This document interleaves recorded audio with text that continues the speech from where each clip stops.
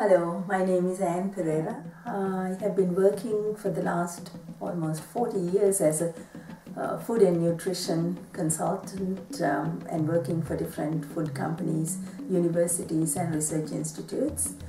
I went to Tanzania on a volunteer service abroad assignment.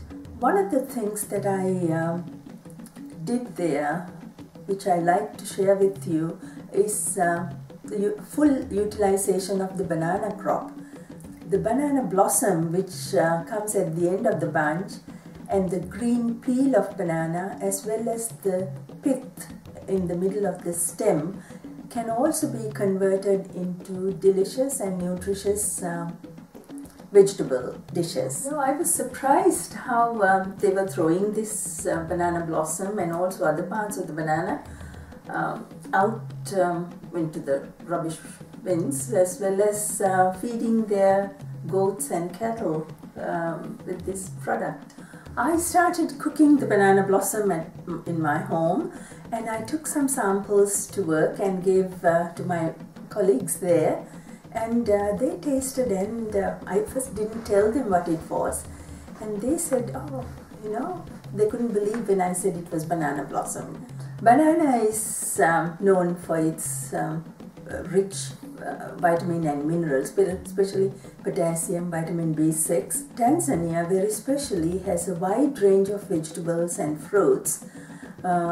If they use them to the maximum benefit, health benefit, it could really help to feed the nation, not only Tanzania but whole of Africa, I thought.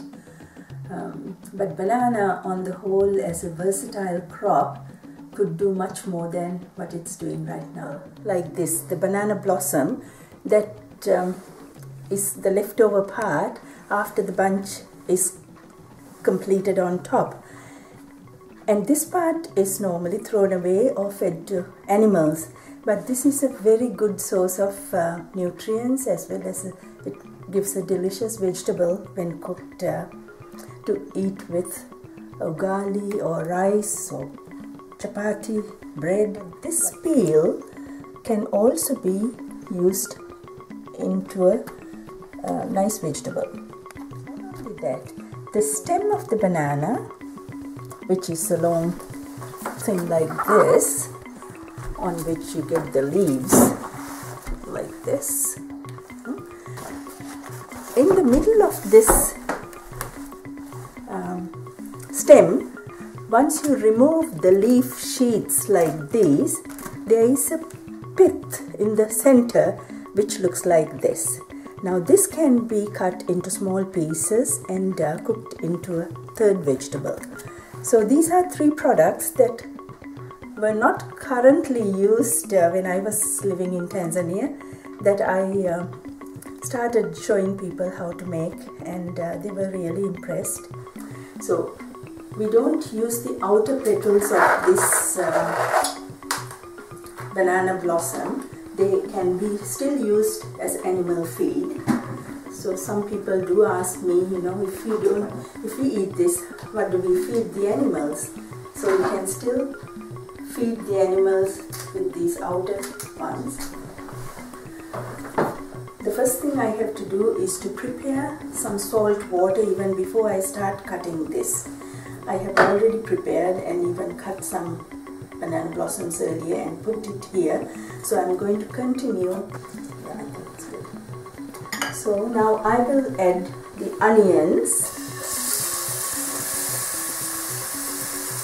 The amount of the onions can be controlled by the amount of the banana blossoms. So I'll just use this much and start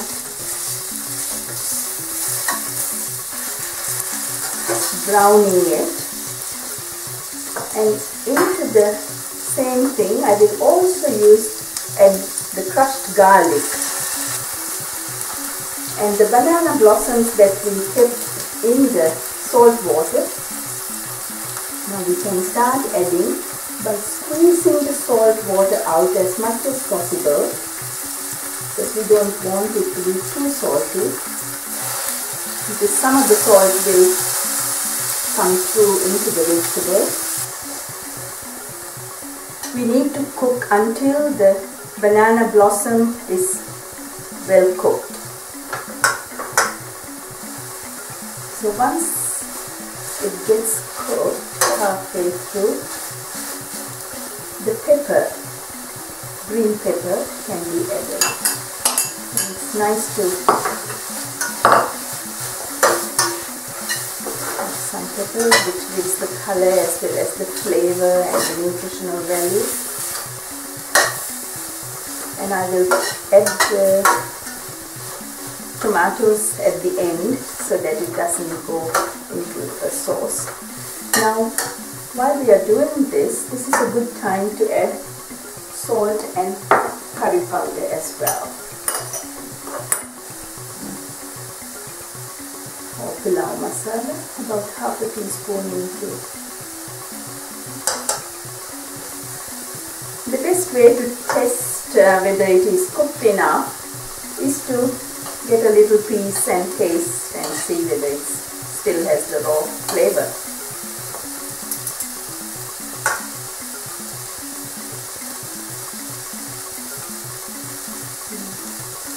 Just a little bit more. Now it's a good time to add tomatoes, and it will also add moisture into the product as well as give color and help us to finish off the dish. And this is an optional ingredient. We can add coconut milk a little bit. So it looks very nice even without coconut milk. When you add coconut milk, it kind of binds everything together just a little bit.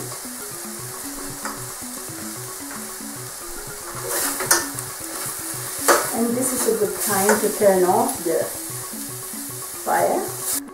So we are ready with this. Now this goes very well with rice. It's the same cooking.